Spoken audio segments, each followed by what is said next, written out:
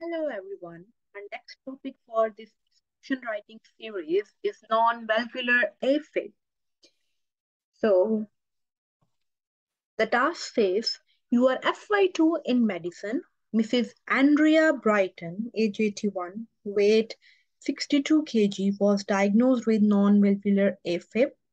Patient had CABG 10 years ago. He was admitted to medical ward and developed hospital-acquired pneumonia. She has been given 200 milligram per oral doxycycline stat. Her recent eGFR is 31. Please prescribe maintenance dose of doxycycline for 5 days. Please prescribe her regular medication, Apixaban 5 milligram BD and Atenolol 25 milligram OT. So if you look at the task, there are some information. There is some important information written here. Age, so she's an elderly lady. Weight 62 and diagnosed with non-valvular A.FIB. Recently, she had an infection, and after that, she has been given doxycycline. Now, stat dose has been given. We need to prescribe maintenance dose for 5 days, and regular meds are Apixaban and atenolol. So, first thing should be you have to check the interaction between either of these. If there is any interaction, then you have to change it accordingly. But another thing that was there is her eGFR, which is 31. So she has some kidney damage, and we have to check the BNF for renal dosing of these medications. There are three medications mentioned in the task, and for these three, you have to check renal adjustment. So if you look at the renal impairment portion of BNF, you will see on BNF, when you will look at the doses of the drugs, you will see after the initial dose, in renal impairment section, you can find renal dosing for all the drugs.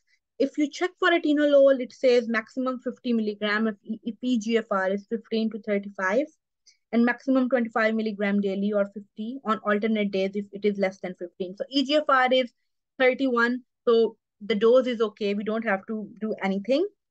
For this Apixaban, prophylaxis of stroke. So all these anticoagulants, there are different kinds of indications on the BNF. You can give them for prophylaxis of stroke or systemic embolism. You can give them as a treatment dose for DVT-PE. You can give them for prophylaxis of DVT-PE. So you have to check the right one. So here, you in the question, it's mentioned that it is for non-valvular A.FIB.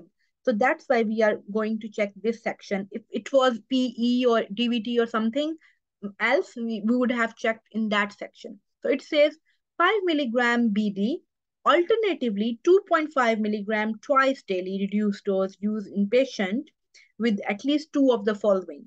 Age 80 years and over, body weight 60 kg or less, or serum creatinine 133 micromole per liter and over.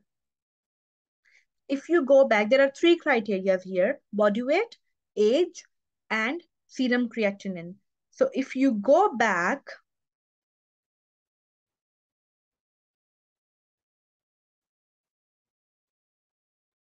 and look at the age, it is more than 80. So one criteria. Weight is more than 60. That was another. So we are okay in this one. But eGFR is low. Creatinine is mentioned there, about 131. eGFR is not mentioned there. But this eGFR is quite low. So we will change this Apixaban. You can check creatinine clearance based on the weight and everything. I think it will come around 30, 34, 35. So we will go with the lower dose for the time being. So Apixaban dose, we need to change it from 5 milligram to 2.5 milligram BD. Atenolol will stay the same. And doxycycline, if you don't know the maintenance dose, you can open BNF, go into the initial part, check the number for index, and then from index, you can find out doxycycline, go in D, find doxycycline, check the dose, and then write down the correct dose. So if you see this portion, initial portion has already been filled. suppose that we have already filled that portion.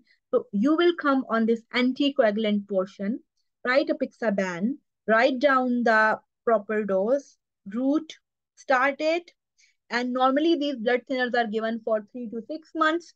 So you don't have to put an end date here. So then your signature, GMC number, additional information you can write down eGFR because you are changing the dose. And on your when you are discharging the patient, you have to inform GP that dose has been changed. And then comes morning and evening, and the dates can go on this portion as well, right? So you can write down the dates here, and time, you can insert the times here, okay? Although morning and evening is written, but if you check this portion, date and month, you can write down the date here. And then if you are writing it down here, you don't have to write it down here. You can just circle the required timing, and you can insert the timing next to the morning and evening. Okay, so it was first thing.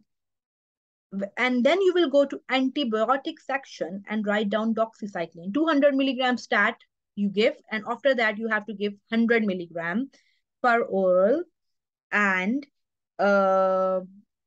date you are going to write down, and then the thing that is left is the timing. So here you have to put down the timing, whatever timing it is, and then you are going to give it to the patient.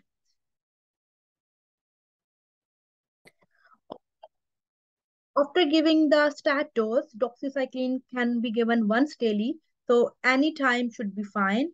Ideally, if you have given stat dose, for example, in morning, then next dose should be given in the morning. So you can put any time, say 9 o'clock, 10 o'clock, this portion needs to be filled. So here you will write down the time and circle it. And then for next 5 days, patient is going to have doxycycline.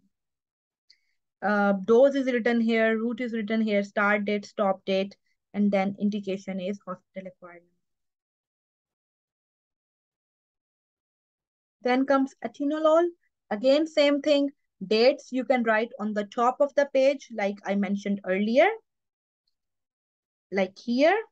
And then atenolol in the regular portion, not on antibiotic, not on anticoagulant, in the regular portion.